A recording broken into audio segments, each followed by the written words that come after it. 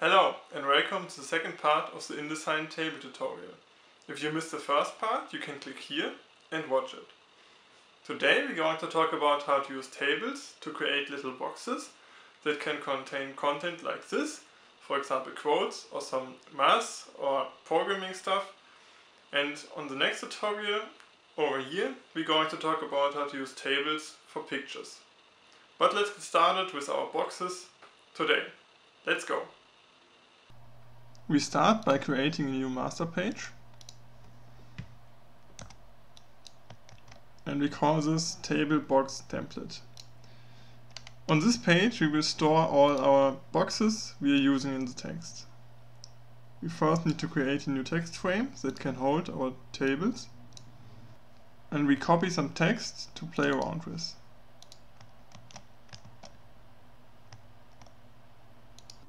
We are using a table as a box, and our table should have two columns, because if we use it for a mathematical formula we always want to have a numbering on this side as well, and we need the extra column for this.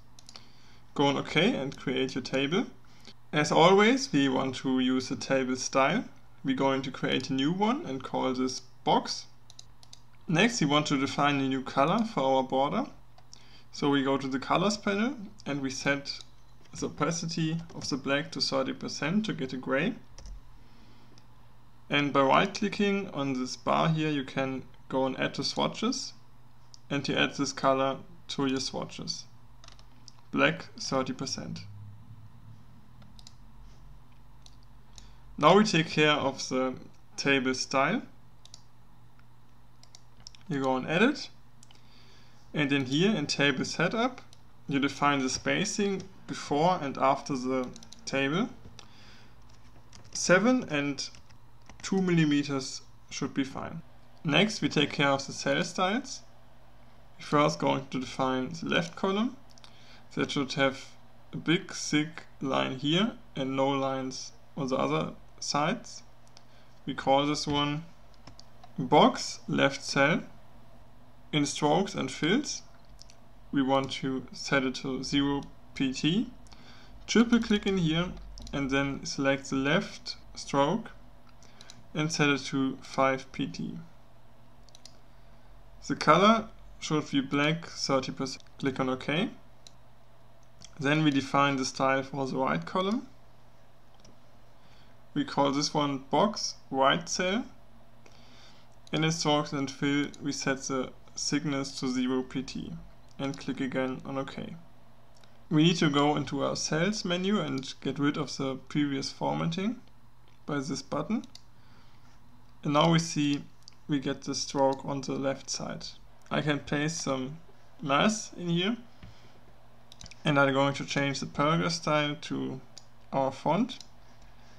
And now you see it's not very well aligned with the rest of the box. I'm going to increase the insets. We can do this in the cell styles.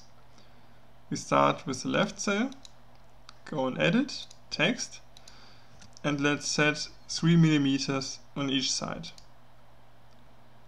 Now I'm going to deactivate the chains and I will increase the indent on the left till it's aligned with the text. I will choose the same indent on the right. We go on OK, and we will add a 3 mm indent to the right cell as well. Let's open up a new folder for our box, and we create a new paragraph style and call it math.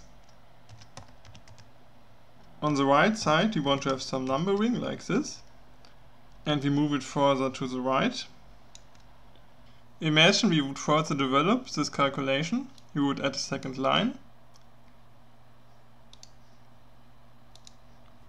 and then you would also need to add a number.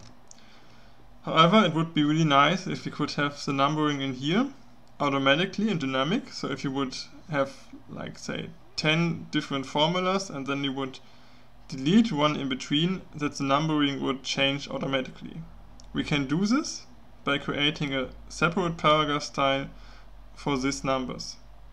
Let's create a new paragraph style and call it math numbers. and we want to have it based on mass.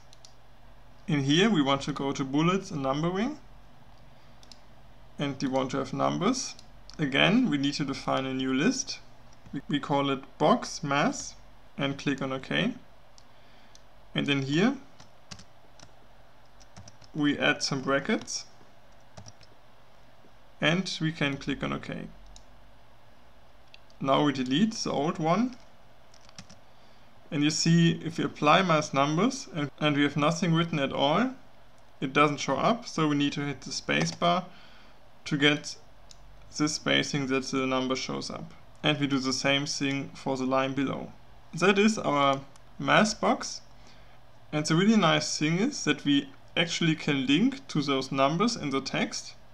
So if we would explain this calculation in the sentence, we could put a reference to this too. We would go on hyperlinks, create a new cross-reference, pick the mass numbers box style, choose formula 2, and use paragraph number as a format. We click on OK, and if we would change the numbers over here by inserting some more lines, we could update these numbers as well. One last thing with mass formulas, we should always use the table we have here as a template, and it's also stored in the master page, because in our style the distance of the two columns is not defined, and we always want to have the same column width in our thesis. So if we copy the whole thing, every time we need to use a formula, we will have a nice consistent layout of our box over the whole thesis. The next type of box we want to create is for quotations. We're going to copy the old box and paste it in here. And we only need one line, so we can delete this row and just stretch the box so it fits to the page. We can delete this as well, and we just will copy some part of the text as our quote. Something like this. We need to add, of course, the source of our quotation. Let's just say Bob 2006, and we can also add quotation marks. To give the whole thing a good style, we should create a new paragraph style for this as well. We call this quotation. We need to get rid of the indent in the beginning. Set this to 0 and go to redefine style.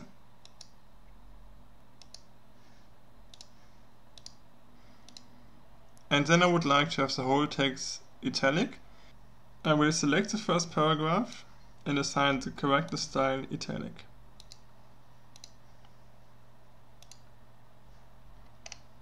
This looks alright, and we can go to our last box that is for programming. We will copy this box